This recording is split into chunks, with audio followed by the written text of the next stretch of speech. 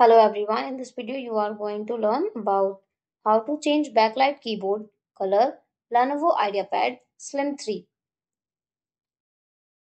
How to change backlight keyboard color Lenovo Ideapad Slim 3. The keyboard backlight is for brightness only. You cannot change it to different colors. You can switch the brightness between three settings.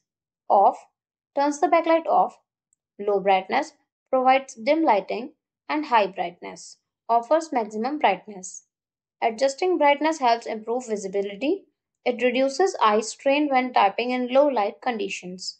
Many Lenovo laptops, including the Ideapad series, focus on functionality over color options. To turn on the backlight, press the Fn key and the spacebar together. This will turn on the backlight. Pressing it again may toggle the brightness or turn it off. To adjust brightness, for brightness adjustment, hold down the Fn key. Use the up or down arrow keys to increase or decrease the backlight brightness.